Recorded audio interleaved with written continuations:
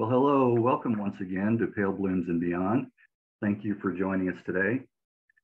This is actually the first time I'm really at a loss for words to describe or give an intro to a band or musician. I'm not going to try to say the coolest, most creative things to wow the viewer with how much the music Mark Burgess and the Chameleons has meant to me over the years. Words can't and won't do either justice. If you're already familiar with the Chameleons, then you already know. If you don't yet know the music or the band, then you need to know. To say that the Chameleons are one of the most important and influential bands of the last 40 years is not far off the mark.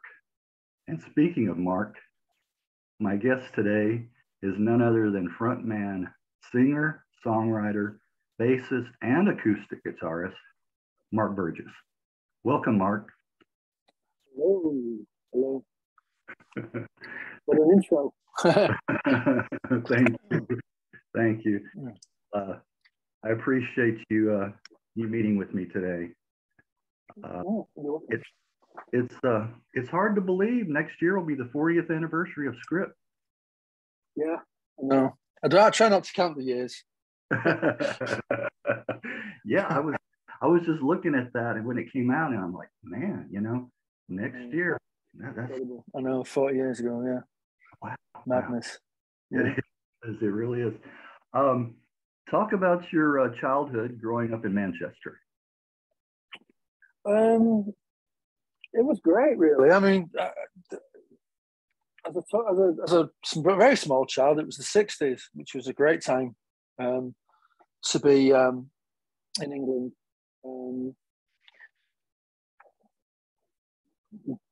Relatively speaking, I mean, from the innocent point of view of a child, I really loved it. I remember I was around for steam trains and really cool looking motor cars and the Beatles and Merseybeat and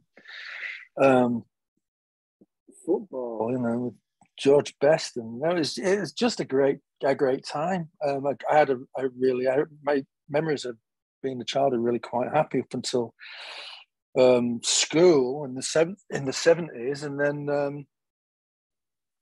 not so great. But I was lucky. I was fortunate. I mean, as I say, I was not so young that I missed out on the Beatles and the whole 60s thing. And then we had, fantastic pubescent years with David Bowie and T-Rex and Roxy Music and Slade and Alice Cooper and all that stuff. And Sparks were a big band for me as well at that time. And then punk happens, and we have the Clash and the Sex Pistols, and so I mean, music's always been central. Yeah. Right from the get-go. I mean, even as a very small child, music was central to me. So, that's the kind of thing that I suppose that's defined my upbringing. Really, it's defined by what bands were around at the time. Sure. Do you were an only child? Yeah. Do you think in a way that helped fuel your imagination? That's an interesting question. Really, I don't know. Yeah, maybe, because the alienation certainly does that. I think. Yeah, maybe. But I would have. I wanted a brother or a sister, an older brother or a sister, but it just didn't happen. It wasn't that way. And or a younger one either. No, my parents just didn't have any more children. So, I mean, it's possible. Yeah, certainly more time. A lot more, certainly more alone time, and certainly that accentuated that feeling of alienation that I've always had. So, yeah, probably. Yeah. Well, there are themes of childhood and nostalgia weaving their way through your lyrics. Songs like "Childhood," "Nostalgia," for examples. So I think you look back. Well, I think you start off as a more free thinking and more original thinker until the institutions kind of chase that out of you. Right. And, you know, that's where it all started to go wrong for me was, you know, was like high school and stuff. Mm-hmm. But before that, you know, I do think I was more open and more a free thinker, you know, and more imagination. As mad, but I didn't have any friends, so imagination was all I had, really, the only escape. Right. And I was very into literature, and I was very into, you know, really unusual television shows and things that would fuel my imagination greatly as well. What TV shows do you recall? Very early, there were two really very early on. There was the Jerry Anderson stuff, which was puppetry, which I found fascinating, the models and the puppetry. But the big show for me when I was a child was The Prisoner. But I really liked Danger Man. I used to watch Danger Man religiously. I loved Danger Man because he didn't carry a gun. Right. Danger Man was a spy, but he didn't shoot people. He didn't carry a gun. And when that show ended, you know, I don't know how I learned of it, but he had a new show coming out called The Prisoner, which I found out much later that he wrote and produced as well. And that was my favorite show at the age of 6 or 7 years old, 8 years old. I really related to the character of Number 6, and it became very, very influential on me and my writing and stuff, because I totally identified with that idea of somebody completely cut off from everything and everyone while these powers try to take away his individuality and his free thinking and all of that stuff. I totally related to that with regards with school. In fact, I used to walk down the corridors with a very enigmatic, brooding expression and pull open the fire doors and make thunder and lightning sounds while I was doing it, so to ape the opening credits of the show. I never did get the Lotus 7 though. Is that right? Yeah, I immediately threw that giant ball, you know. Yeah. That was a stroke of genius. But I mean, I had a phobia when I was a child of balloons. I hated them. There was balloons around me. I had to burst them immediately. I couldn't have them. I have no rational explanation for that. I don't know why the existence of a balloon freaked me out so much, but I would have to burst them and get them away, you know, kill them. So the idea of a giant balloon with a mind of its own wandering around was probably the most scary thing they could have come up with for me. Right? Yeah, I think it was very effective. Yeah, because I had a phobia. I had a phobia about them. After that, I couldn't bear to have them near me, balloons. What about you mentioned a few bands that were influential. Can you remember the first single or album that you ever got? The Beatles. The album was "Please Please Me." It was given to me by my grandmother, my nana. My mother, not my father so much, but my mother she thought there was something wrong with me because by the age of 3.5 or something, I wasn't speaking English. So she was she thought I had some sort of brain problem, neurological problem.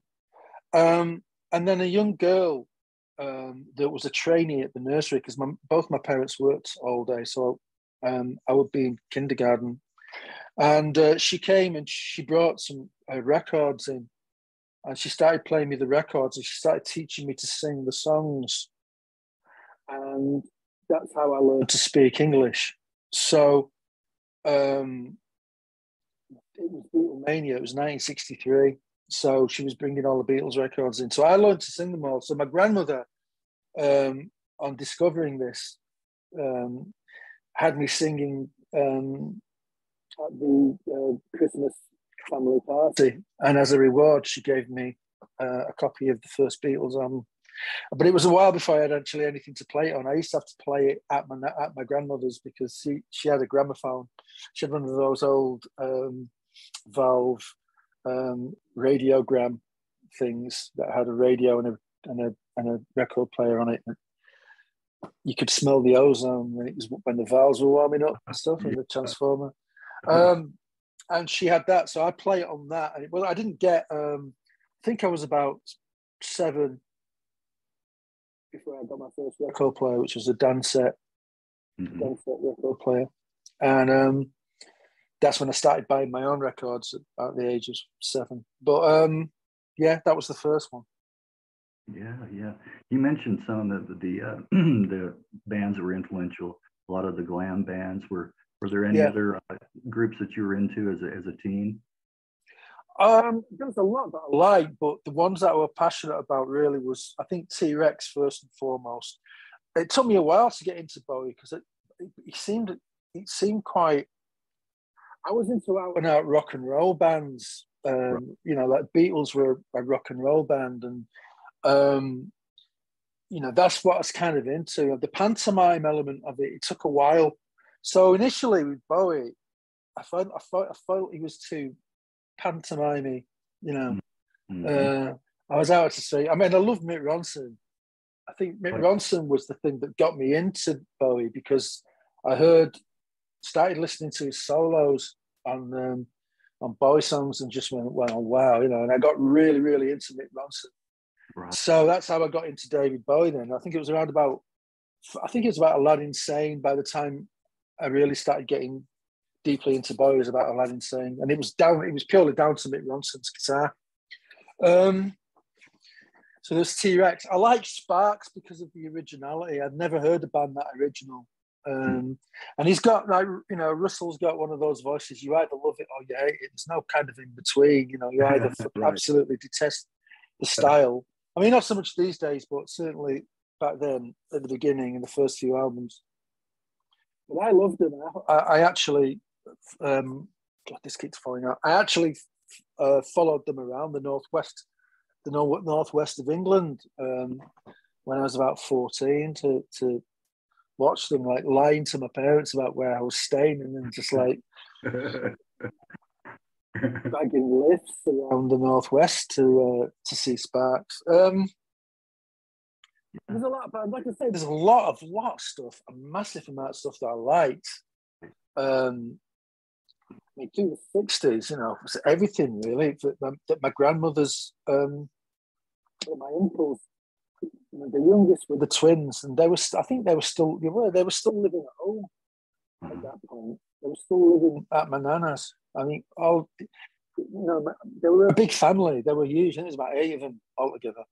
1 girl and 7 boys, I think. And but the 2 twins were still there. They'd been buying records. So I was listening to a lot of stuff that they bought and records that my grandmother had. Like, she had Roy Orbison records, which I loved. And, you know, the guys had Beach Boys,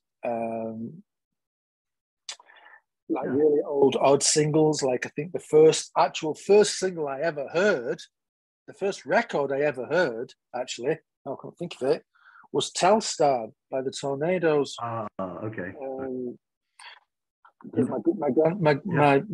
my uncle had a copy of it, and I used to like those records. I used to like those. Like my father's brother Derek, he was the singer of the family. Actually, he almost got picked up by Cliff Richard's manager, but he wouldn't have his teeth fixed. Oh, okay. He had cosmetic surgery on his teeth, and he refused. So that didn't happen. But he had a really great, kind of operatic type voice, which my cousin Wayne inherited. And he was buying, like, you know, Adam Faith and Tommy Steele and all that stuff. So I was listening to that as well. The Shadows, man, I used to love the Shadows. Oh yeah. And a lot of the Mersey Beach stuff, Searchers, were a big favourite of mine. Oh, great harmony. Yeah, really great. I loved that 12-string guitar they used to wheel out sometimes. And in the 70s, Yeah, I mean, I didn't really get it. I didn't get Zeppelin until I was older. I mean, Mm-hmm. at the time, I wasn't really into them or any of that heavier stuff like Deep Purple and Black Sabbath and all that. I didn't get into. I didn't really get any appreciation of that until I was quite a lot older. So for me, it was all the more progressive type stuff. Mm-hmm. I used to really like the Sensational Alex Harvey band. I Oh, mean, stuff, yeah. but you know, that, which is paradox. It was a bit of a paradox, really, because they were very theatrical. You know what I mean? By that Mm-hmm. time, I became to appreciate the more theatrical aspects of rock, shall we say. And I used to go. I mean, I used to go and watch Robin Shower and people like that at the Free Trade Hall, just because I like going to the Free Trade Hall really more than the actual records. I just got to hear a lot of music, and then I started about the age of 15.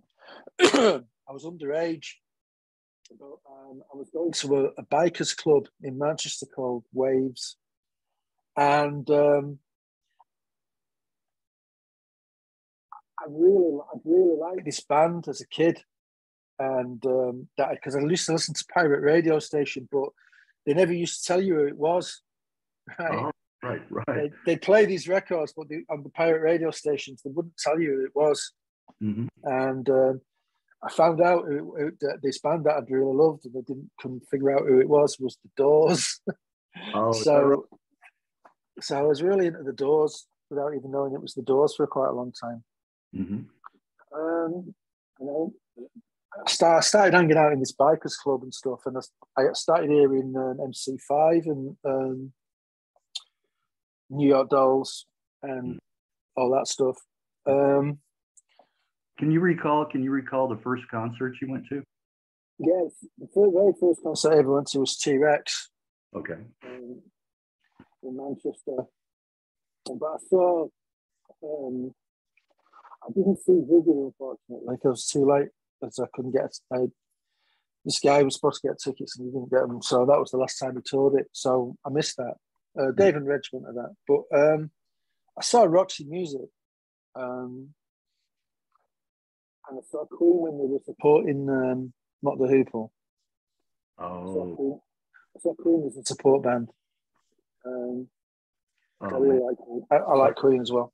I would have loved to have seen Mott the Hoople. Yeah, that would. Yeah, Mott the Hoople were fabulous with Ariel Bender, absolutely fantastic. But the very first show that I went, I bought my own ticket, and that it was T-Rex. Yeah, T-Rex. Wow. I managed to see T-Rex about at least 4 or 5 times after that. But that first time was at the height of T-Rex. You know, it's right at the height of it, and it was an incredible experience. It was amazing. Yeah, it was amazing. I think my ears rang for about. I couldn't really hit. My ears were ringing for about 3 days. It was really great. It was great. Wow. Okay.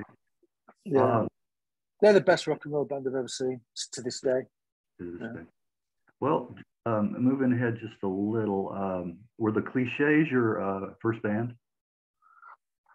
Yeah, kind of. I mean, it's hard to call it a band really, because it was more of a.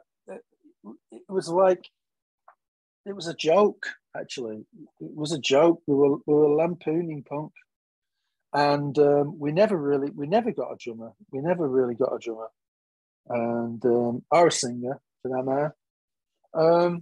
Yeah, I mean that was the first time that I kind of entertained the notion of actually being in a band. Yeah. I couldn't play a note when we formed the band. We formed the band first before we decided to go around spray painting the band's name around town. We went around with spray cans and we sprayed the name of the band, but we didn't actually have any instruments or anything. You know, we couldn't play a note. And when we finally did get it together to get a couple of instruments and start trying to learn how to play them, we bumped into Dave and Reg, who'd been playing for quite a while. They had a pub rock band called Years. Years, right? And yeah, and I hadn't seen him for ages. And he was saying to me, like, "What are you doing?" And I said, "Oh, we've found a band." I went, "Oh, right. So what's your band called?" I said, "It's called The Cliche." He says, "Oh, I've heard of them. I've heard of you." We hadn't played it. We hadn't played it out, and the reason was because we'd been around town spray painting the name, spray painting the name everywhere. We'd promoted the band before there was actually a band. So Well, it worked. It worked. It worked. Well, where are you still in contact with any other guys from the Cliches at all? Yeah. Well, there was only two of us. Anyway, we were a three-piece band when the drummer decided to turn up, which wasn't very often. Ken Grimes he's actually in, I think he's in Hong Kong. He's still in Hong Kong. He's teaching in Hong Kong, but we've met up a few times. I remember we met up in New York, and we were walking over the Brooklyn Bridge together, looking at Manhattan, going like, could you have imagined that we would be doing this when we were doing the Cliches and that? It was a really funny moment. Yeah, still see him, yeah. Okay. Well, we'll jump ahead to start talking about Chameleons. Tony Skinkiss, who's been with Chameleon, he's been like, okay, he's been one of us since day one, right? Since the Peel session. He maintains to this day that the Cliches are the best band he's ever seen. Is that right? Yeah. Well, to each his own, right? I guess. Yeah. I can't get it. I don't get it, but that's what he says. He says, "No, you." The best gig I ever went to was a Cliche. All right. Okay, I'll buy that. What? Yeah. Let's just jump ahead to Chameleons. There's an abundance of great songs on all the Chameleons releases, but to save space and time, I just want to address just a few that happen to be special to myself, and hopefully some of the people watching, some of the people. So, I was fortunate, along with my brother, to see you back in July at that private show, July 2nd, I believe it was, in Dallas. Yeah. And you played Nathan's Phase. Yeah. Which is one of my early favorite tracks. And who is or was Nathan? John. Okay. Nathan is actually an abbreviation of Jonathan. Oh, it is, yeah. You're right. And we were all into. We were going through a very heavy pot smoking phase, and but John, like most things, like he took it to extremes, and he was rolling these huge joints that are about a foot long, and smoking it. And he was living very badly at the time. He moved into this crazy house. I don't think there was a straight wall in the whole house, and it was like this advertised house share thing. So he moved into this house with this very grim collection of people. Okay.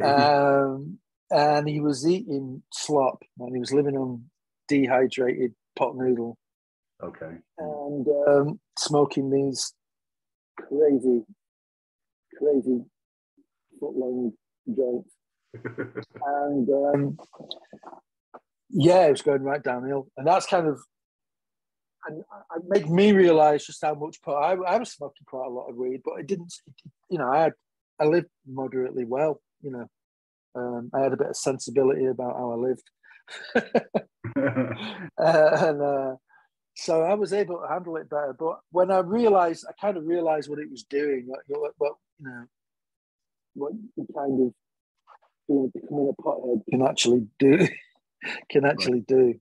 the lethargy and the fucking lack of inertia. I just decided to like take it easy. But that's where that song came from. Yeah, Nathan's Phase. Yeah. Yeah, and the paranoia as well. what? And you didn't get it in those days. I mean, there was no paranoia, actually. The stuff we used to smoke was really clean, and wasn't like the fucking skunk weed that you get these days. It was proper, sensimilia. You didn't make you paranoid. You didn't get paranoid. I used to smoke loads of that stuff and never get paranoid. It wasn't until later when they started putting chemicals or using chemicals in the growing process that you started to get all the paranoia. Oh, okay. Uh-huh. Wow, you could write a whole treatise on the development and. No, I just yeah. I mean, I've been around a while. Right. Well, let's move to 1983. Mentioned earlier, next year will be 40 years. Wow. Saw the release of your first proper album, Script of the Bridge. Mm. Album is my favorite, as well as many fans out there, I'm sure. In concert, you play a lot of the tracks off the album, except one that I've noticed or haven't heard. And depending on my mood, it's one of my top 2 or 3 of Chameleons all time, and that's View from a Hill. In fact, I believe it's on the live performance Camden Palace, live at Camden. I couldn't tell you really. I don't know. Towards the end, I had to check with my brother. You mentioned, you said, okay, we're going to play View from a Hill, and there was no response. Maybe some boos. I'm not sure. So you didn't play it, but you brought it up, and but that was probably the first song that I was attracted to off of that album. I just love that. That's very. Yeah, I mean, it's a very different for that on that record. It's a completely different dynamic. I think it showed that we were songwriters, not just we were real proper songwriters. I think I think what that demonstrates, that song, and demonstrated on that album. Loads of people can get a tune together, especially post-punk, that early into post-punk, But writing songs, is something else. And I think that showed that we could do it. That's my favorite on that album. Is that right? Okay. I think so, yeah. Yeah. I mean, I like Second Skin. Second Skin's great, but yeah. There's something about View from the Hill that's really accomplished, It really is. Yeah, I think so too. Did you?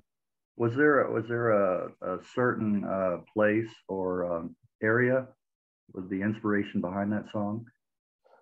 Behind the song? No. Well, yeah, I suppose so. Just this place where we used to go when we were kids, where you could see the whole. As the city of Manchester expanded outwards, got to this place, and it kind of went around it. It's like a little park, and it's quite high up. So when you there's a cenotaph there as well, a war memorial. So if you stand there, you can see like you're surrounded by the city of Manchester right to the horizon. Okay. So if you go there at night, it's all neon, as far as you can see in every direction. It's like being on an island surrounded by neon lights that go right to the horizon.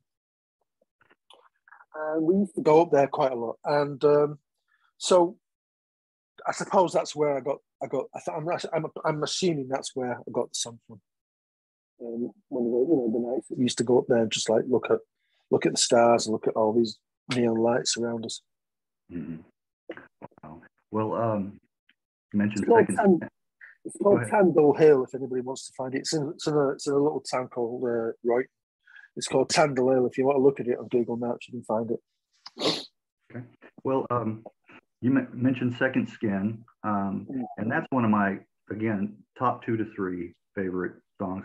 But I think a lot has already been said about this song, and I don't want to do overkill. I wanted to move on to ask you about this. the beginning of Monkeyland, the whirring sound. How did you get that? Child toy. It's like a piece of corrugated pipe, and you whirl it around, and it makes that sound. They used to sell them in toy shops.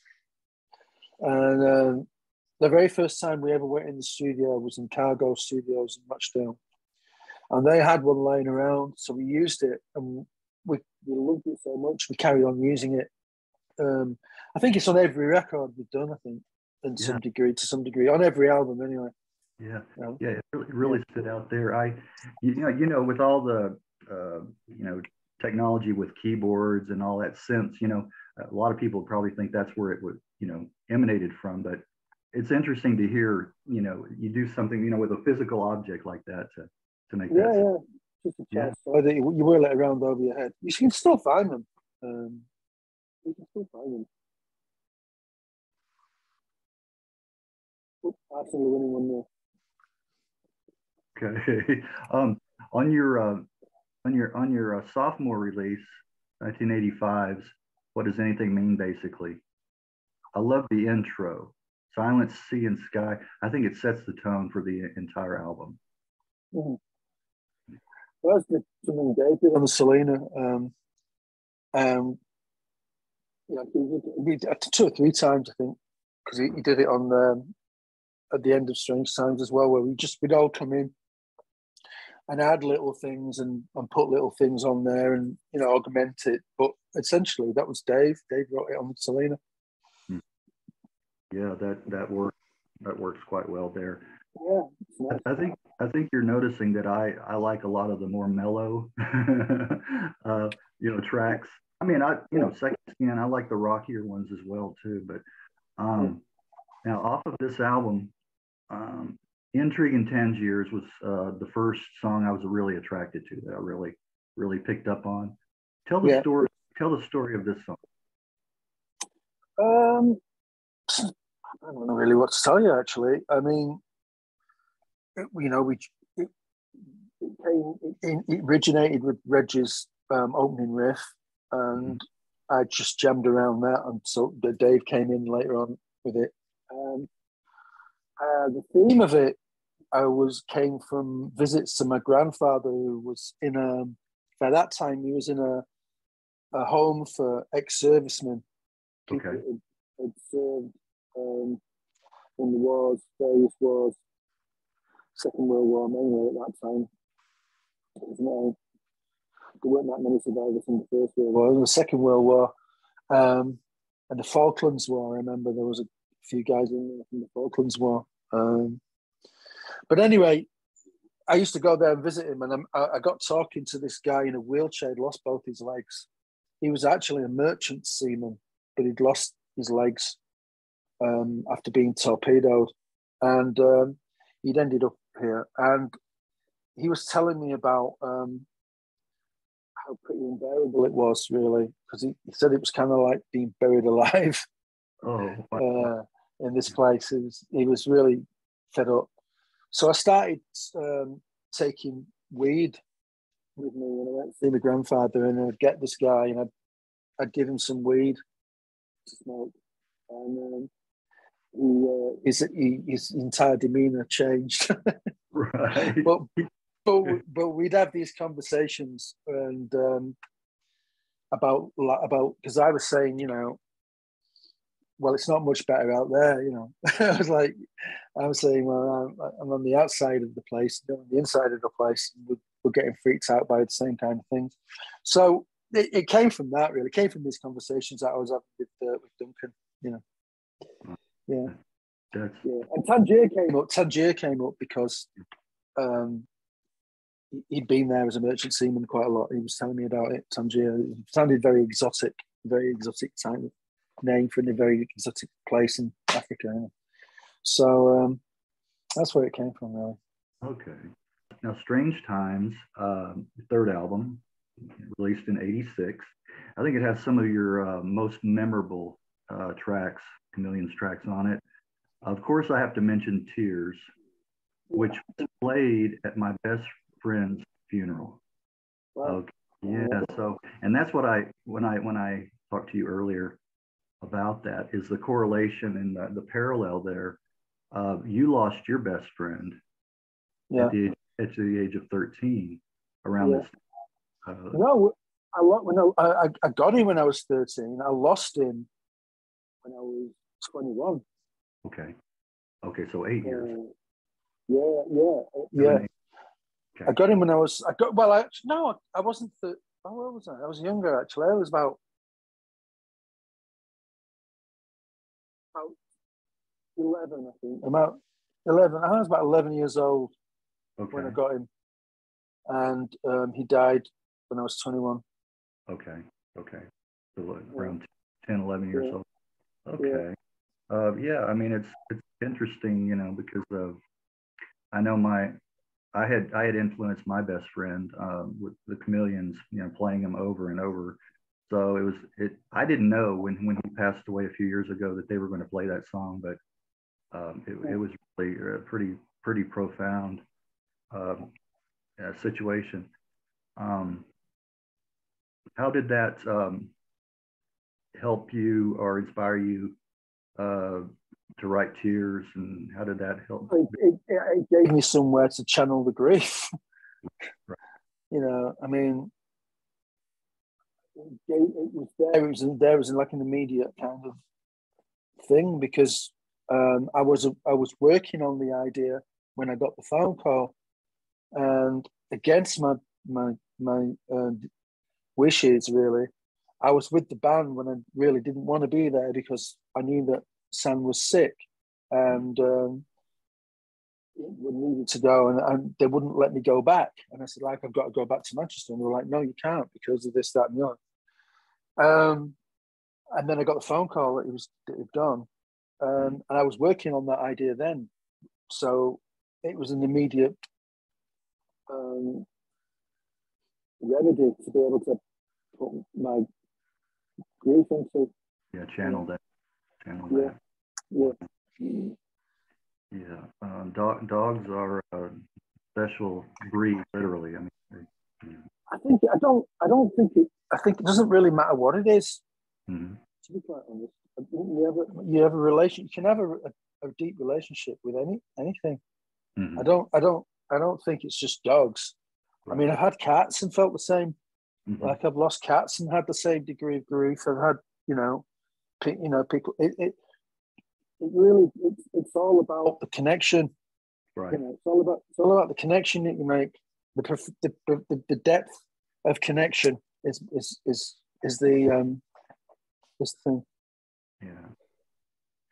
Well, another track off of Strange Times, I'll Remember. That's a gorgeous instrumental. Are those muffled screams in the background? Yeah, it's the same one on a loop. John screamed that John was recording something and so I don't remember exactly what it was, but it's John basically, and we just loops it. Yeah. Wow. It sounded like you had a lot of interesting creative ideas coming from all different members. That's what made the band too. Well, yeah, I mean, the scream, like, you take the scream as an example, it was on tape. He'd just done something, and he screamed. It was on tape, and we heard it, and we just thought, oh, let's use it. I mean, there was a lot of that. We did that a lot. We'd have spontaneous kind of things would happen, and we'd go, yeah, why don't we use that? Throw everything in. Try to make it as tonally interesting as possible. Yeah, but I think it worked. And absolutely. Yeah. Every case, I think it worked. We would have taken it out if it hadn't worked. Yeah, it works. No, I mean, I remember doing the bridge sessions when we didn't want to pull too many tracks off the album, and the guy wanted another track for this 12-inch single he was putting out in Germany. So we just started with the drum machine, and we just kind of like, I did something on the Casio, and then Dave did something on the Casio, and we just spent the afternoon just building it up. And one of the things that we did was we got a television set. We put a microphone on the television set, and then we had Alistair switching channels every 20 seconds, right? So you have 20 seconds of this channel, 20 seconds of that channel, 20 seconds of this channel, back to that channel. You'd have like all these snippets of dialogue. I mean, then we just dropped them in during the track randomly. You know, we didn't know what was going to get. We'd have a whole tape of dialogue with no idea what was on it. And then occasionally we'd just press the drop in, and whatever we captured, we'd press it out again.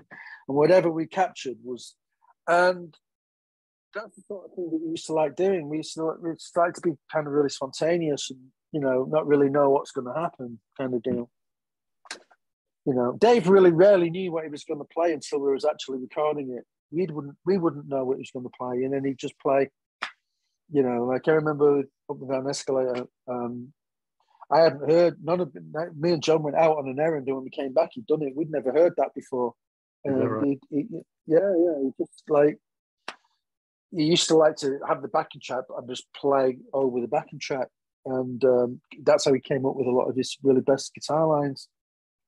And it was great because it kept everything fresh and spontaneous. We didn't know, but I mean, back then we were a band that we were quite happy. A few times we would actually play arrangements live that weren't even finished, and we didn't even know what we were going to do. Really?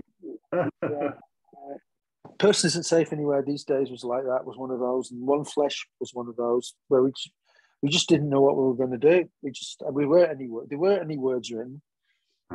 We just liked the idea, and which is well, let's do it, because we're gonna have to do something, right? You got to sing something, you've got to do something, you've got to play something. So just do it. And I like that about the band in those early days. We lost that eventually, but I like that. I like being in a band that was I'm not afraid of improvising, you know. Right. Well, I noticed that with your lyrics too, and a lot of times in concert, that you ad lib quite a bit. You know, you change up the lyrics, and so you know, I'm sure there's a lot of that over the years you've thought, well, maybe this word might work better here, or this, you know, what. Absolutely. Yeah, absolutely right. Yeah. Tony Fletcher, Walked on Water. Yeah. Now that's your last recordings from '87 before the breakup. Yeah. Talk about what manager Tony Fletcher meant to you and the band. He's one of the finest human beings I've ever met in my life. You know, his generosity and his thoughtfulness and his sensitivity, just on every level, every positive level you can say about the human condition, he had it.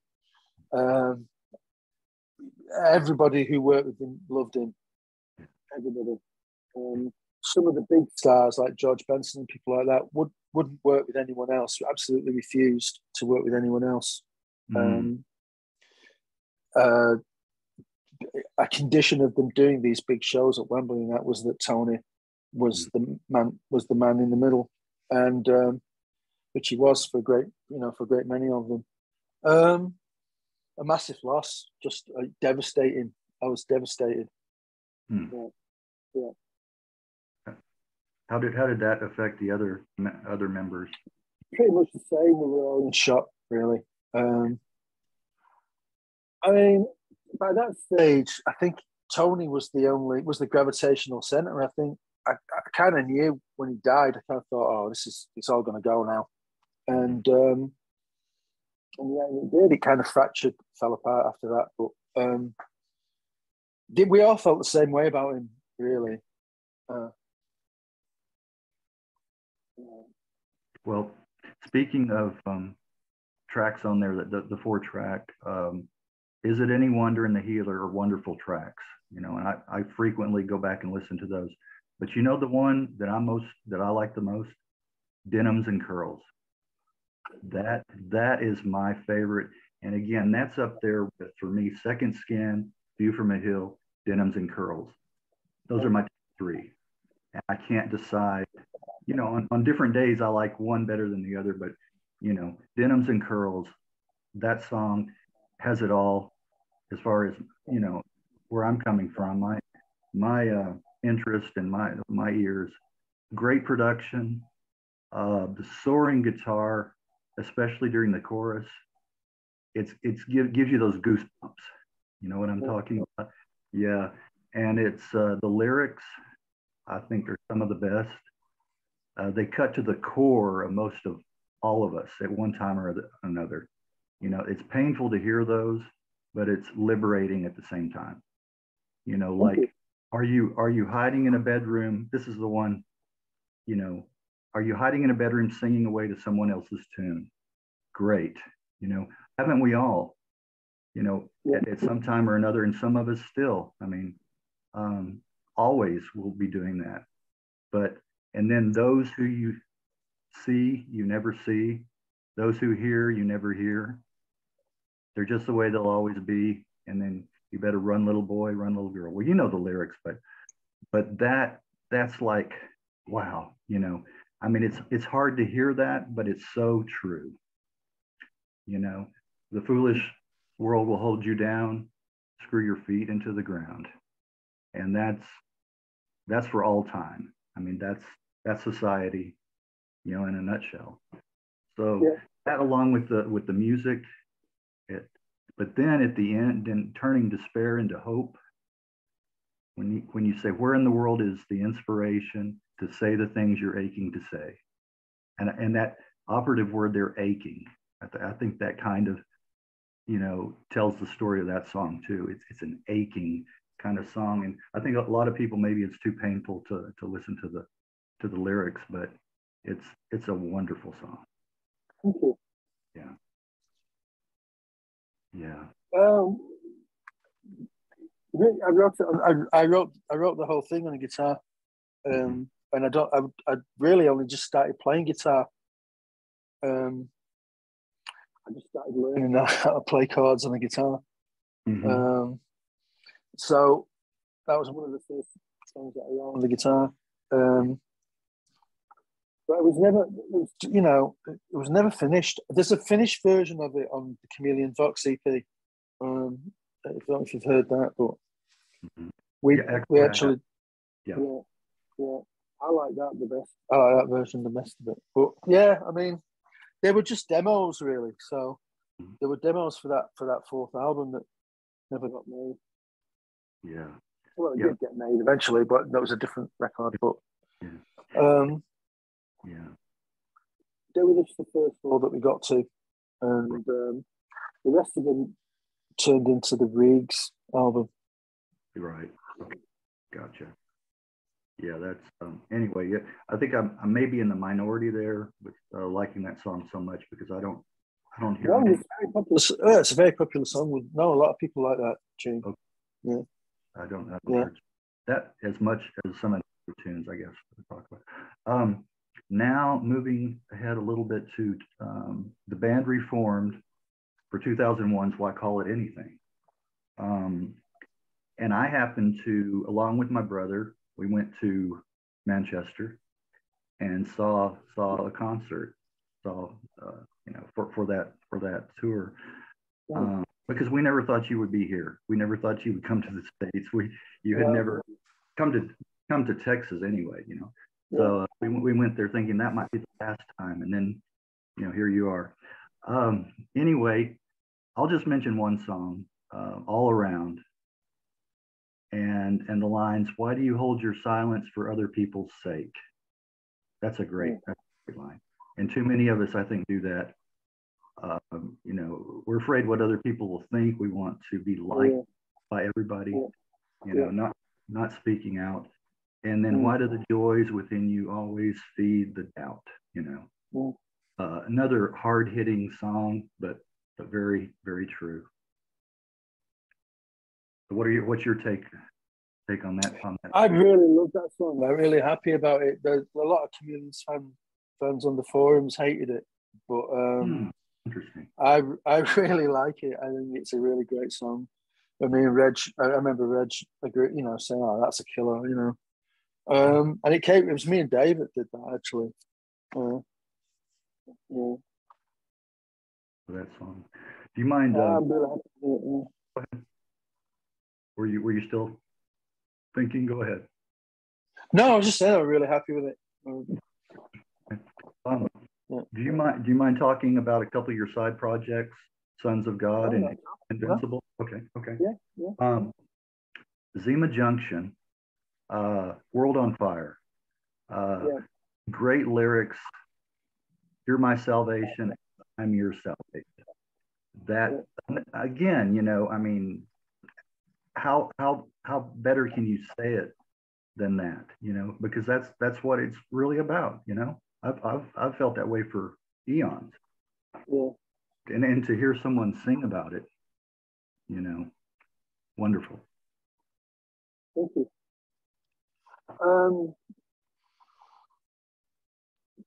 Came together very quickly and very organically, very fast. I wrote it in about 10 minutes. Mm-hmm. In response to a lot of the mail I was getting from people about, how the music made them feel like they could cope when they were in a fucking world of shit. So, yeah, that's basically how that evolved. That's where it came from. Yeah. I thought I'd done 2-1 up. Sorry. What was that? Sorry. Arsenal have just gone 2-1 up against Liverpool. Oh, okay. So what's the score right now? 2-1. 2-1. Okay. I think. Okay. Happy New Life, which I was happy to hear you play back at the private concert. This one to me sounds like it could have been a Chameleons track. Was there any thought about that beforehand, or no? It sounds almost like a Chameleons. I think it adds its origins in something I was writing for the Chameleons, but we broke up before I could use it. Mm-hmm. Something I was jamming with. I think I was jamming with Reg, and we never used it. And so after I'd left the Chameleons and stuff, and I decided to use it. I decided to finish it. That's when it became Happy New Life. Yeah, I think it's very inspirational, positive. I think it's one of your most positive songs. Banish the darkness from your days, and then of course the lines: learn how to laugh again, learn how to live again, learn how to love again. Wow, and the sun's coming out. So because at the end of the day, as heavy as grief is, we've got to get on with it. We've got to get on with life, and how do you do that? That's really how I cope with it. Really, I was like honor them and incorporate them and think about all of the the great things that somebody was in your life, and then take that forward. I think it's very therapeutic and cathartic. I would also add there. Yeah, and Invincible. Oh, go ahead. I was going to say this talk of us maybe doing a version for it as a single. Oh, okay. For Ukraine. So I'm thinking about doing that. Okay. Invincible. Again, glad to hear you play my favorite True tracks from the private concert. Only You Could Save Me. I know that's your favorite, right? Yeah. But I give. Well, actually, no, it's not my favorite. Gethsemane is my favorite, but Okay.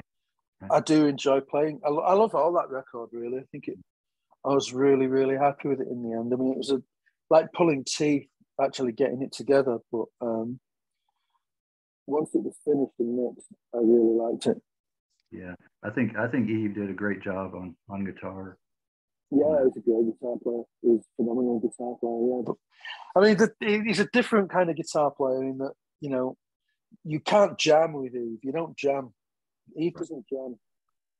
He wants to sit down and write his parts. He doesn't you couldn't be like improvising is not Eve's thing. You couldn't he couldn't be doing a song and then just say to Eve, right, just improvise something for them. He wouldn't know what the fuck to do. But sitting down and working out his parts, it's almost like, I don't know, it's almost orchestral the way that he does it. You know, Mm-hmm. it's like somebody who like thinking, like they know exactly what they want. This guitar is going to have this kind of tone, and this is what it's going to do. And then this guitar is going to be with it, and this is going to have this tone, and this is what this is going to do. And he works it all out meticulously, which is, you know, it's really good. It's really impressive. Yes. My favorite on there is "Think It's Going to Happen." That's my favorite. And again, I mean, a very personal song for you, I know. I thought if I could hide, everything would be okay. You know, it's like how many of us feel like that too? See, your lyrics and most all of the, you know, Side and Chameleons songs are just, they cut deep. I mean, they touch us personally. I think that's probably what you probably get some feedback on that from fans, but yeah, absolutely. Yeah, he could. That's an understatement, really. Yeah. I mean, you know, I try not to think about it though, because I don't want that to be, you know, a factor when I'm writing. I don't want to feel like suddenly like that I've got to deliver on that every single time I write a lyric, because it just becomes too much, you know. Right. I try not to. I wasn't thinking about it at the time. I was just being, you know, writing honestly what I wanted to say, and or singing what I wanted to say, and I want that to continue. You know, I think I don't really want to have that in the force of my mind that, oh, so many people are like relate personally to get some feel so many heavy times. I mean, it's nice to be, you know, to get that, but you know, I don't want, you know, if I want to write a fucking, you know, deep up a leader, yeah, then I want to be able to do that without feeling like, you know, I'm diminishing as a lyricist or whatever, you know. Right. Well, I think your humanity comes out in your lyrics, and I think that's a point where you reach with a lot of people out there. It's just, you know, you know, the frailties and the imperfections, but then also the hope and the inspiration. You know, so I think well, like you know, like I said, they all come from the same place, and that's that feeling of intense alienation that I've had my whole life. That's where it all comes from. Mm-hmm. And I think a whole lot of us can relate to that. We feel that, at least to some extent. Yeah, you know. What about you want to talk a little bit about Sun and the Moon? Okay. My favorite track, A Picture of England, but of course it's a picture of America as well. You know, you know, and a lot of places, I'm sure. You know, maybe more and more so these days. You know. Well, you don't get envelopes anymore, do you? All my bills are electronic.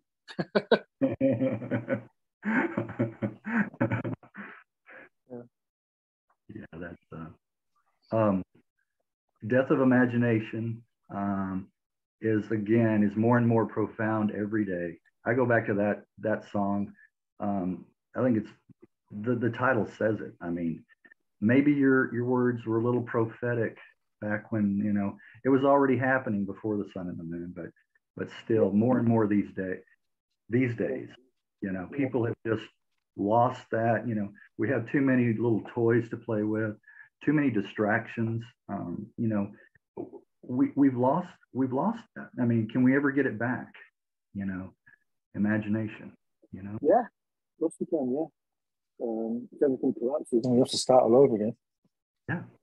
You know, I mean, when I play it now, I say just the age of internet caused the death of imagination. Right. Yeah, it's true. You know? I mean, too many distractions again. You know, you know, to fill our day. You know, we have to have something going on all the time. You know. Yeah. You know, busyness. what about peace in our time? Again, words to live by. Again, just like you're my salvation, I'm your salvation. My conscience tells me what's right. My conscience tells me what's wrong. I follow no one, I lead myself, you know. Yeah. I think that's where it's all about, you know. You know, I mean, that's my 2 cents anyway.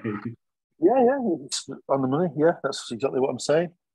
Yeah. You know, I mean, it's very, you know, I think The Sun and the Moon is probably the most plain, least ambiguous lyrics I've ever turned in, really.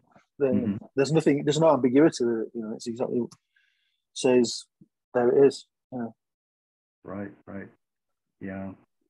I think too many people out there are looking for external motivations or external entities to guide them, to lead them. And I'm speaking of, you know, organized religion, which I deny. You know, I think the inner spiritual person and who you are is much more, you know, and that's where the real religion is, you know. There you go. Absolutely, yeah, I agree. There you go. Yeah.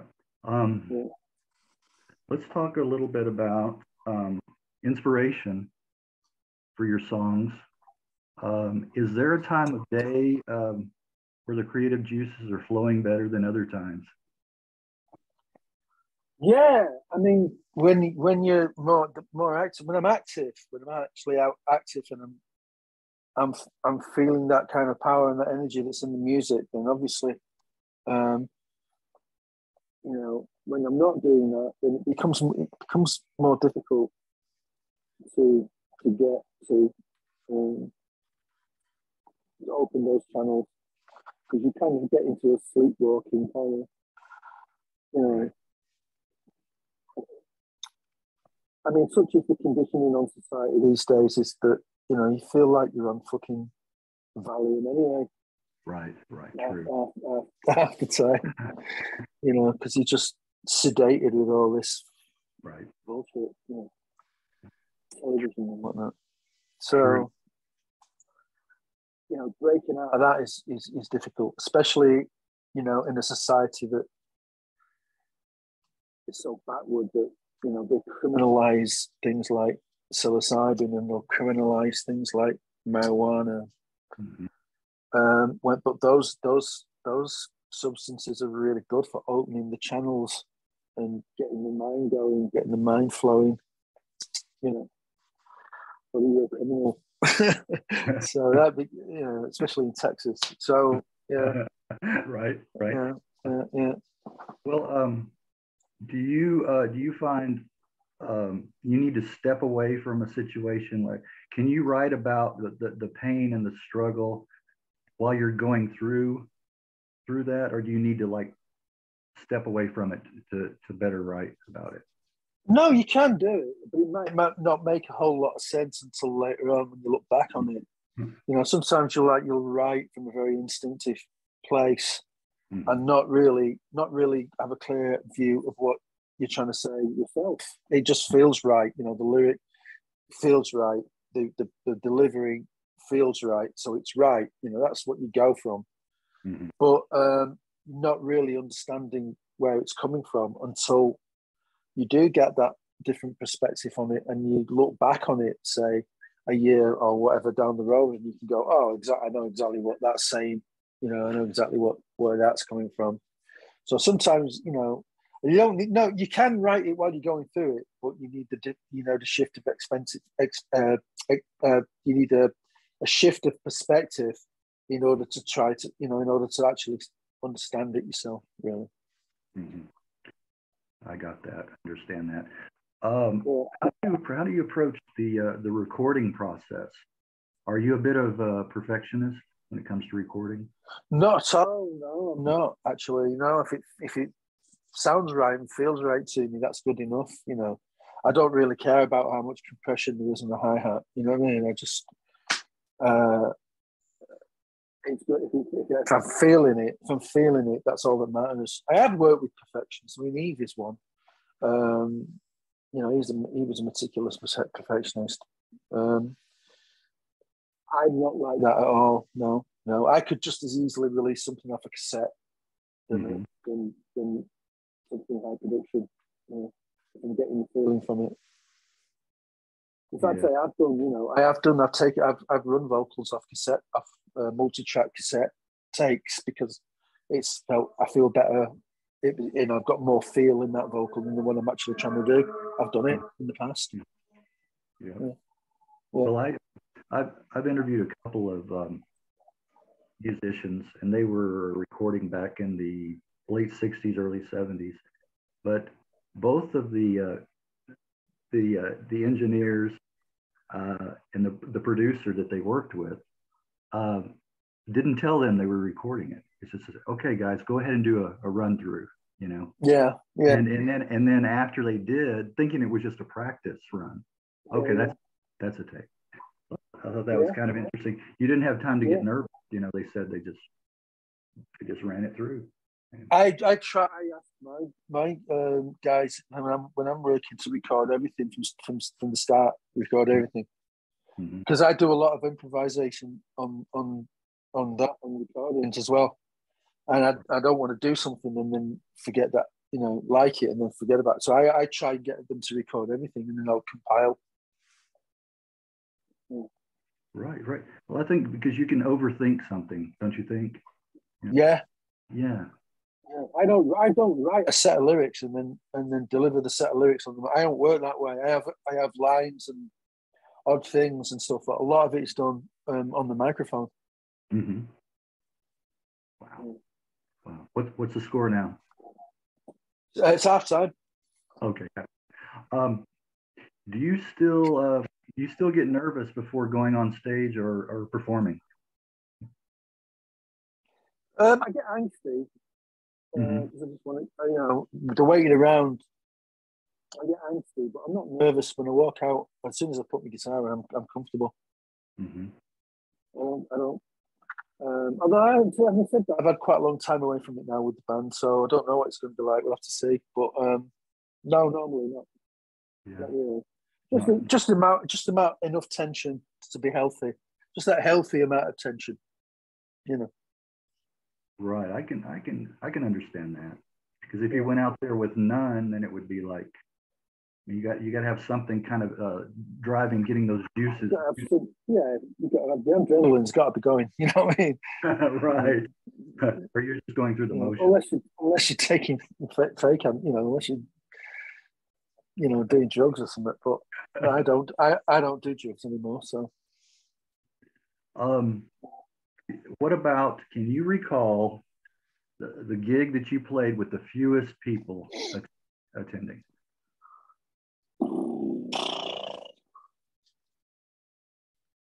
No. Or one of them.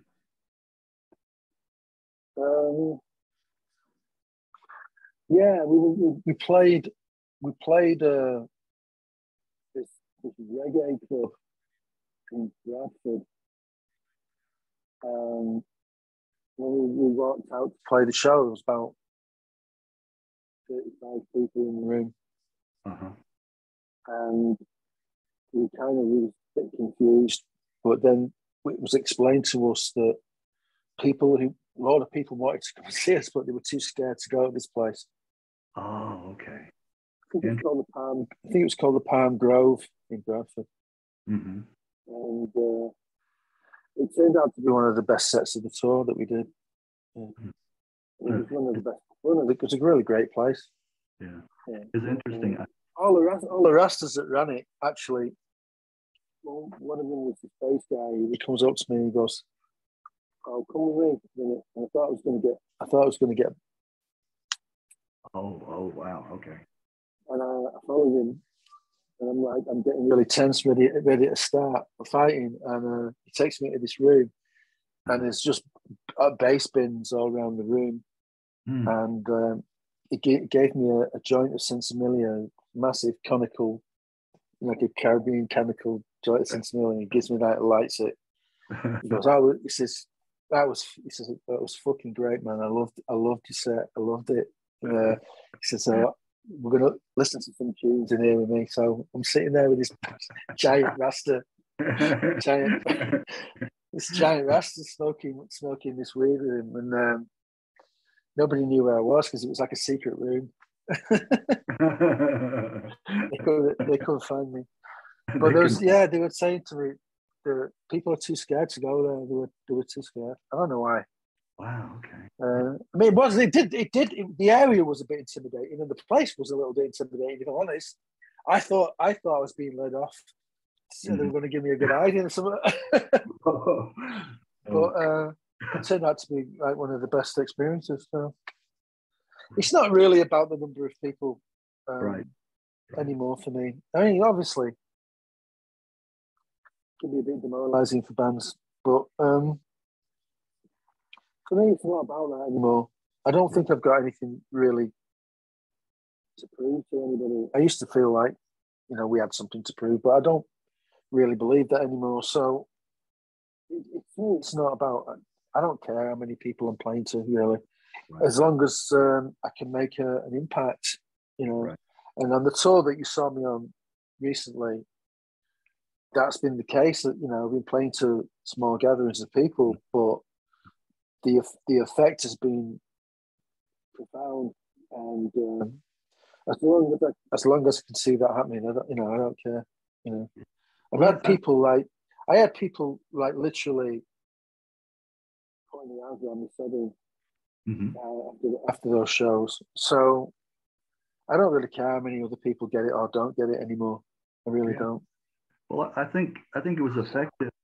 It was a more intimate surrounding. When you have fewer people like that, and you do an acoustic set, and I think that's going to be a paradigm anyway. I mean, not to that extent. That's an extreme thing. Going to play to 30 people, whatever. But I do think that a new paradigm is in order here, and I think that people need to. I've seen a lot of complaining recently about the cost of tickets for these stadium gigs. Oh my God! Yeah, I know. Why does Paul McCartney need to do stadium gigs? Why? Why does he need to do that? Right. Because I'd pay $100 to see Paul McCartney in a smaller room. Right. I might even pay $300 if it was in a room with a couple of hundred people. Right. You know what I mean? Yeah. So we need, it needs a new paradigm, really. Right. And I think who wants to go to in the middle of those massive crowds? No. I'm playing a festival in a couple of weeks, but I don't enjoy festivals. I wouldn't go. I don't even think I've got a Glastonbury, and that's the best festival. That's the best festival I've ever been to. And I don't even think I'd do that anymore. I mean, I just don't. And I think the industry, is in a lot of trouble. Sure. But that might not necessarily be a bad thing, because venues and agents have monopolized this business for too long. Right. We need to get to a point where, it doesn't matter how big you are, play 2 or 3 nights in a small place. You know what I mean? Right. Fucking doing these huge fucking stadium tours. Well, one thing that's all it can only be about money. That can only be about money. Right.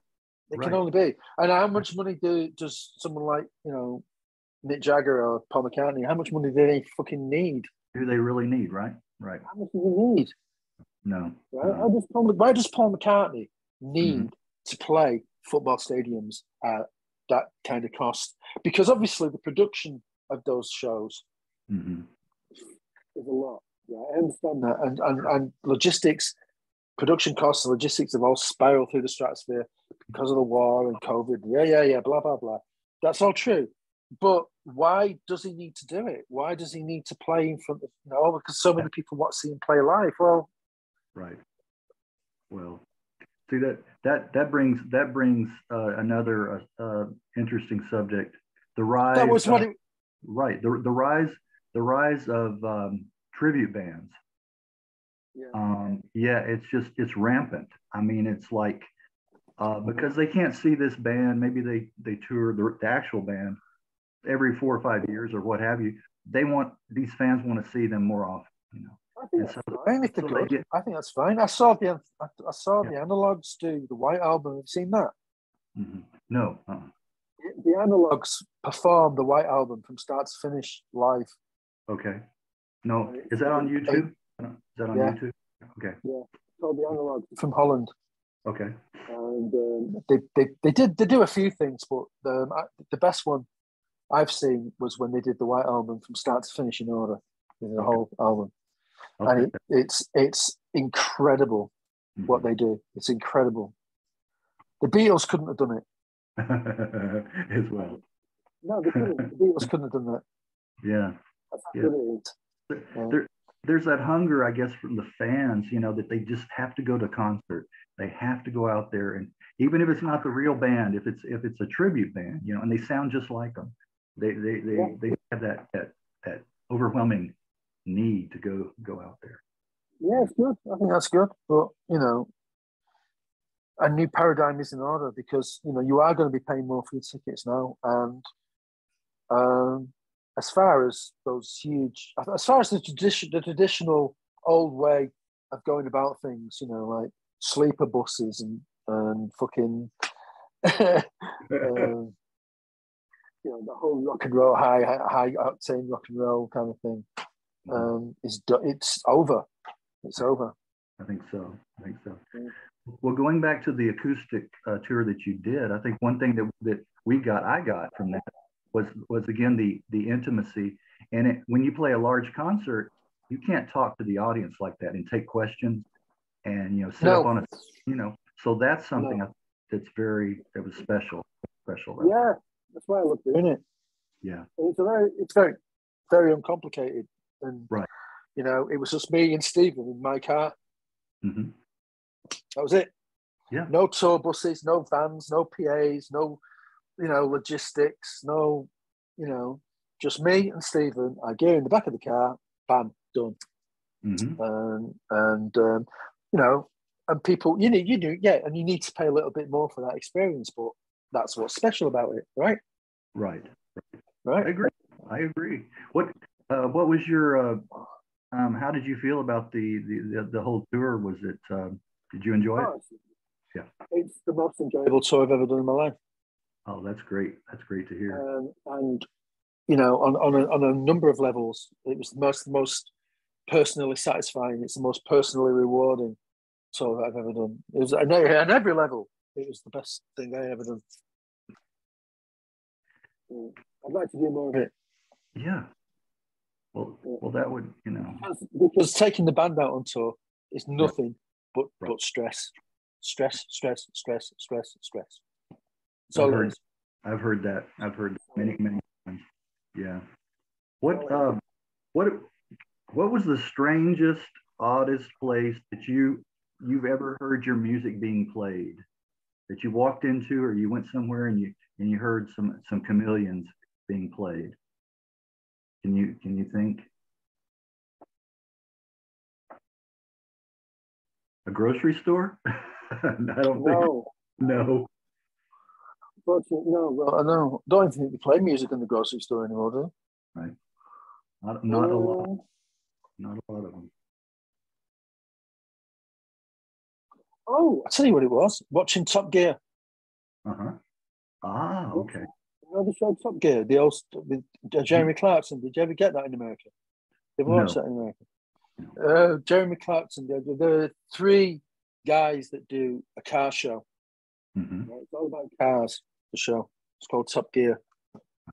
And they were doing a sequence where they took three sports cars and drove them through northern Italy. Okay. Through the Italian Alps and all that. And I'm just watching Top Gear because I don't know why I watched it really. I thought because Clarkson's a dick, and it's quite funny. It's quite funny sometimes. I was watching Top Gear, I'm casually watching Top Gear, and as they're driving through the Alps, Second Skin came on.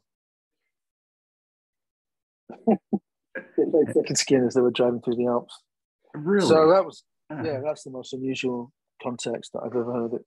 Wow, that's something. I wonder who the producers maybe were behind that, or what? Who Yeah, like? there definitely were. Yeah, yeah, Yeah, yeah. yeah. Yeah, Wow. got some good Yeah, stuff with it as well. that would shock me myself if I watched the Yeah, show and heard that. yeah. Wow. What about the strangest place that you've run into a fan? Outside Bond Supermarket, I think. Although it happened to me um, what's it called? The supermarket here, Kroger's. Kroger? Yeah, it's buying Kroger? mushrooms and I'm buying mushrooms in Kroger's, and someone came up to me and they recognised me from the Yeah, they dollar recognize.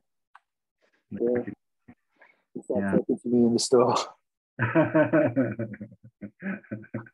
Kroger's. I've Well, had those. really weird. I had somebody.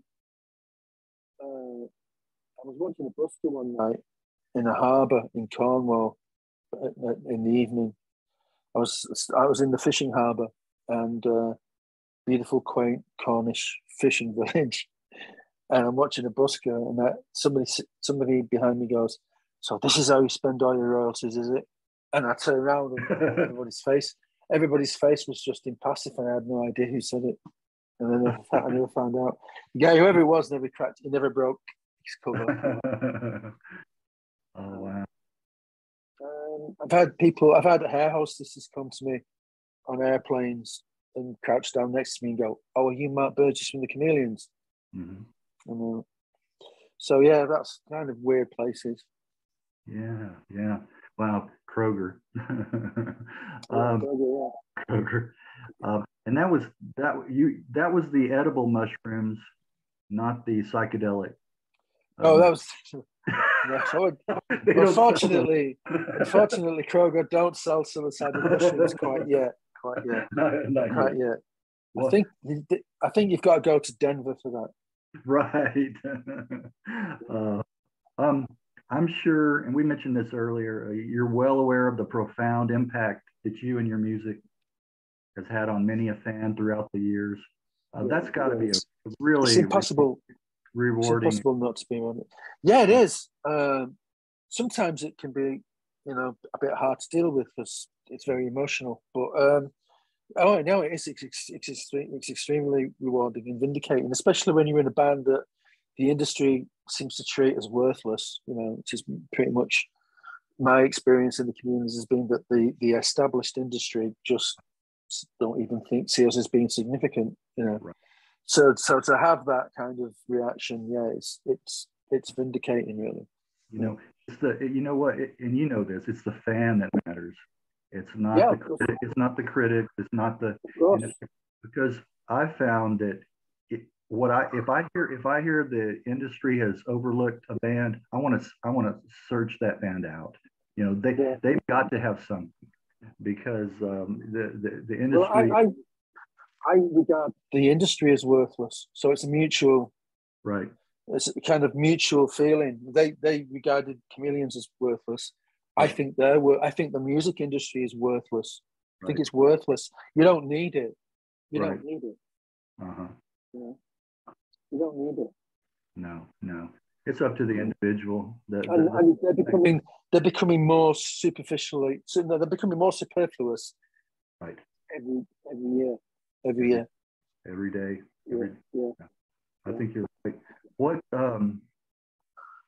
was I going to say? Because my experience, I remember hearing I think it was a local radio show, rock and roll alternative, George Gamark on a Sunday night. He had this slot, maybe a couple of hours every Sunday night. And that's where I would hear the latest alternative. And this was back in '83. Yeah, it was the same year, And a lot of import stuff coming from the UK. He would get the singles and play them. And I heard, I think it was As High as You Can Go. I think that's what he played. I think that's the Uh-huh. one. And I was hooked just from hearing that, and I had to find the album. And once I did, love everything again on it. It was just, it was totally different. I know you've heard this before, but your sound was totally different than what had ever come before that. There was nothing really to compare it to, you know. It was very innovative. It was melodic. The guitar, you know, that echoey guitar, the treated guitar there. And then of course your lyrics, you know, was other bands were more primitive, let's put it that way. You guys had a very polished kind of sound, even at that first album, I think. Yeah, well, I mean, you know, we'd all been listening to records most of our lives. So, you know, we kind of had a good instinct for melody and tunes and stuff. We didn't want to sound like anything. If we came up with something that reminded us of something that was going on at that time, we'd throw it away. Well, we wouldn't do it. Right. You know, we just say, oh, reminds me of the Tape Explodes or whatever, and we just say, right, we're not going to do that then. And right. So we went against that. You know, we didn't want to sound like anybody else. Right. But by the same token, you know, we did. You know, there was an element of the Liverpool scene, and there was an element of, you know, the Edge with his, when he started playing through a 501, sure. Roland 501. Those influences do creep in, you know. They do help you colour what you're doing. Because I mean, up until our first Peel session, our guitar band was very heavily flanged. There was a lot of flanger on it. Until we got a 501 chorus echo, and then that changed the guitar sound. So, and that was working with Lillywhite. Oh yes, Steve. Yeah. So, you know, but yeah, we didn't want to sound like, you know, we would purposely avoid anything that we came up with that reminded us remotely of anything else that was going on around us. We wanted to do our own thing. That's why we're a Manchester band that wasn't part of the fucking factory thing or anything like that, because we didn't want to be that. Right. You know, right. We didn't want to sound like them. Yeah. I'm glad you, and many fans are glad you didn't go that direction. That's for sure. Yeah, but it just made it tougher to get exposure because, you know, music press and stuff. Life becomes a lot easier if you get them on your side. Right. Well, we never did, so it was always a struggle. Yeah. Yeah. Well, like you said, you know, sometimes being different can be like a curse, because you know, you have the fans and the critics out there that want to compare you to somebody. They want to say, well, it sounds like so and so. It sounds like you do. That's a cop out. There's too many. Just because the guitar is a little treated, it's echoey. Oh, it sounds like you two. You know, you guys never sound like you two. You know, so there's always that. You have to give them a point of reference. You know, and when you're trying to turn somebody onto a band, well, they sound like, you know. You know, just listen. Just listen to the album, and then you make your own assessment. You know. Yeah. I think that's a little lazy attitude for a lot of people too, you know, as well. But I was going to ask you, what bands and music are you listening to these days? I'm still listening to the same stuff I always listen to be quite honest. Any new bands that you like? Not really. Not really. No. Yeah. I can't think of anything that I've heard that's contemporary at the moment that's set my world on fire. And at those moments, I'm listening to fucking early Alice Cooper right now. I'm the same, Mark. I'm the same way. I mean, I've got a huge collection. I've got hundreds, thousands of CDs and albums, and I don't find anything contemporary, like you said, that really just turns me on. You know, I'm very jaded.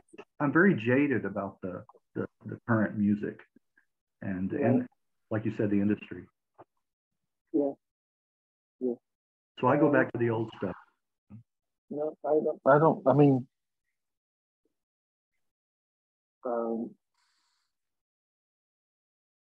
Who did I see the other night who opened for Roxy Music? Mm-hmm. What was called? Saint Vincent. Okay. Saint Vincent. Do you know that? I heard of, but I haven't heard any. She opened for Roxy Music in Dallas. Mm-hmm. Okay. And that was good. I enjoyed that live, so I might seek out her records. Usually, I have to see a band live before I get excited by the records. Okay. Okay. Very rarely do I hear a band. Very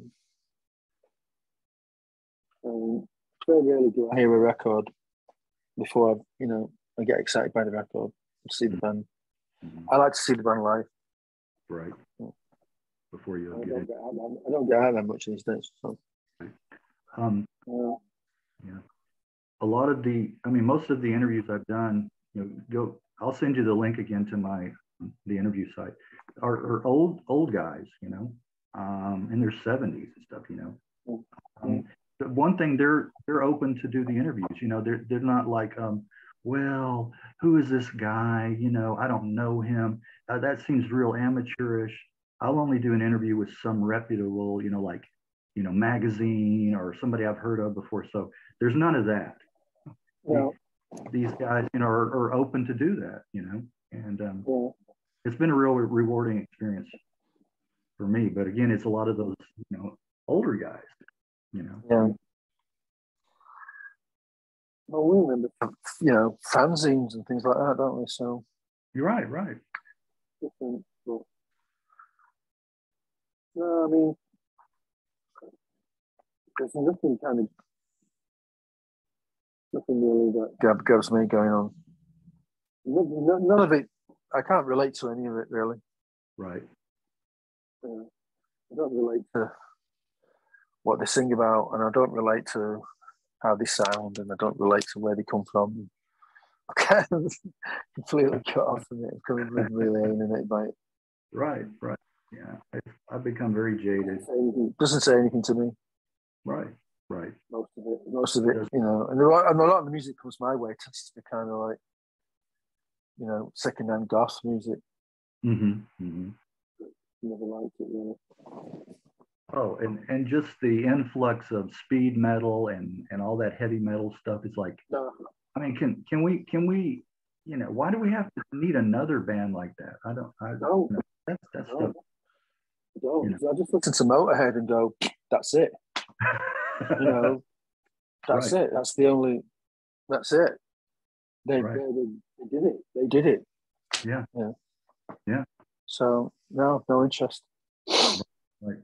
Well, I'd like to hear some new things that kind of blow me away, but it's been 10 years since I came across a band's record and went gaga over it. The last time it happened to me was with Girls' Names from Ireland. I heard their record and thought, oh, it's absolutely brilliant. It did nothing. The record did nothing. Right. Yeah. So, like, what's the point? Right. I don't know. Somebody gives me music, I'll listen to it, and if I like it, then I'll, But it's rare. It's rare that I like something that I quite like, but it's rare that I go, I have to buy this record immediately. That never happens. Mm-hmm. No. I'm the same way. What keeps you busy these days besides music then?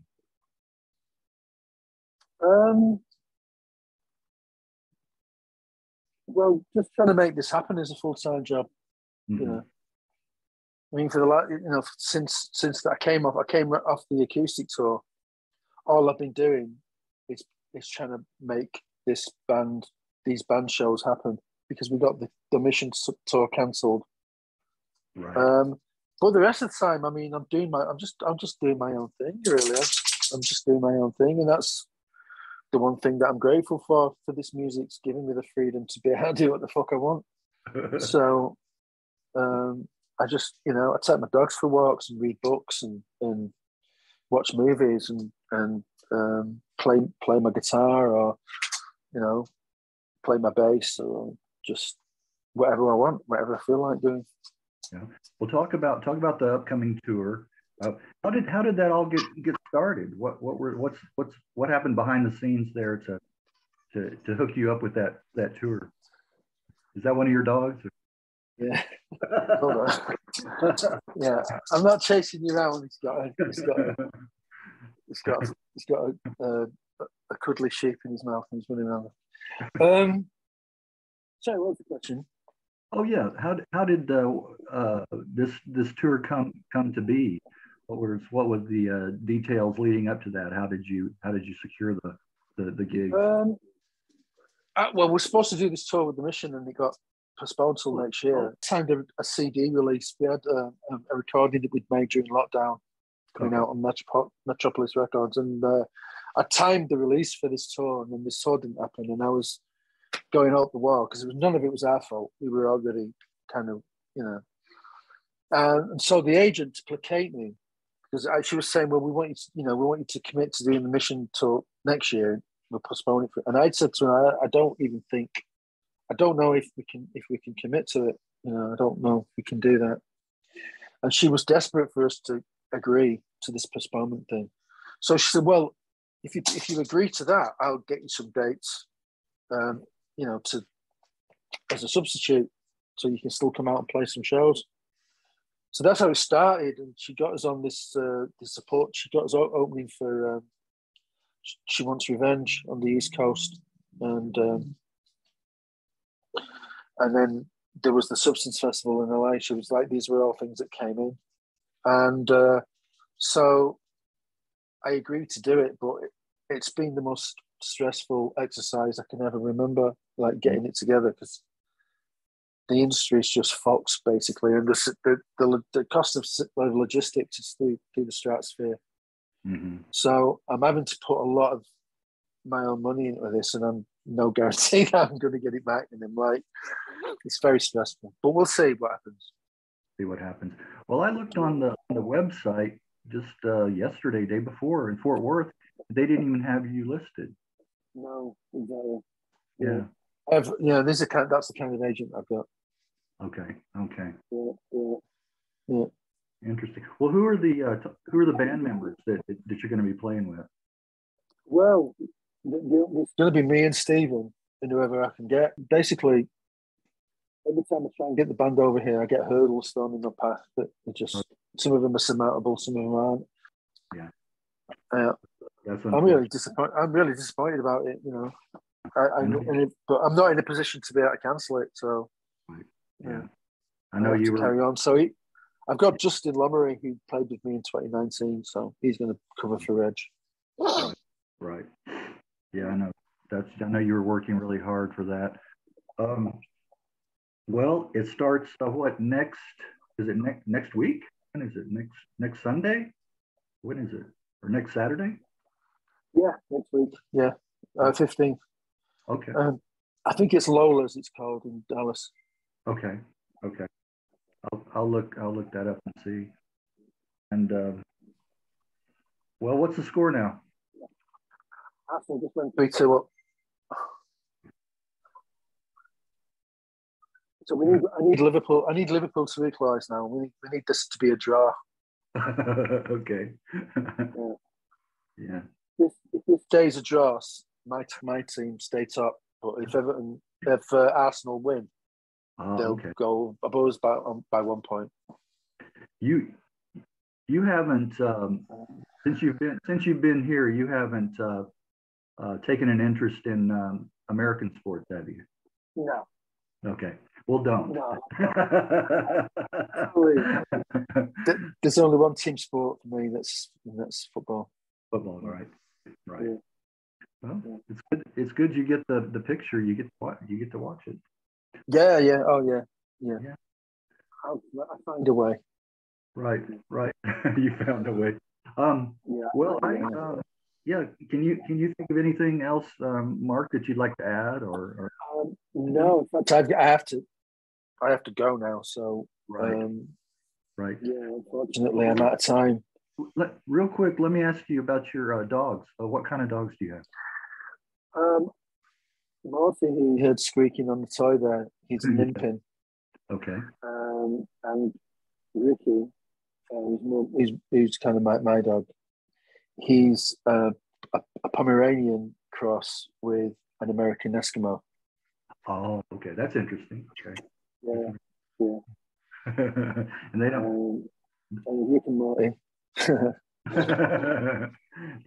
So they don't want to. They don't want to do a cameo. Sure.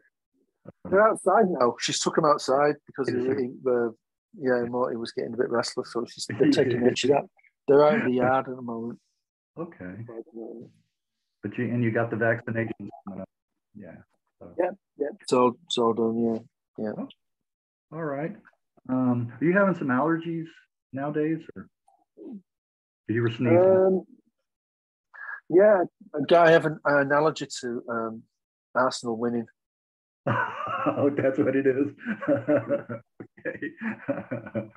Oh, well, yeah. My wife starts sneezing when I walk in the room, so she always she's allergic to me. So I've had that feeling for a long time anyway. So all right. Well, I appreciate it, Mark. Spending time with me and visiting and going back down that memory lane. Appreciate that. And best of luck on this tour. I know it's a pain and struggle, but I hope it works out. Once we're underway, I'm sure it'll be fine. But yeah, there's a lot of stress going on. Right. Well, shouldn't be that way, really. It's a pretty long tour. How many dates? It's a pretty long tour. Okay. We're out from the 15th of October to the 18th of November. It's about a month. Okay. Yeah. All right. Well, again, thank you for your time, Mark. Thank you. Always the best of everything for you, and keep pressing on. Keep doing what you're doing, and appreciate it. And thank you. I'll let you know once I have this edited and it's live. I'll let you know. Thank you very much, mate. I appreciate it. Nice talking to you. Nice talking to you, Mark. Bye. Bye. All right. I'll just speak to you. Bye. Bye.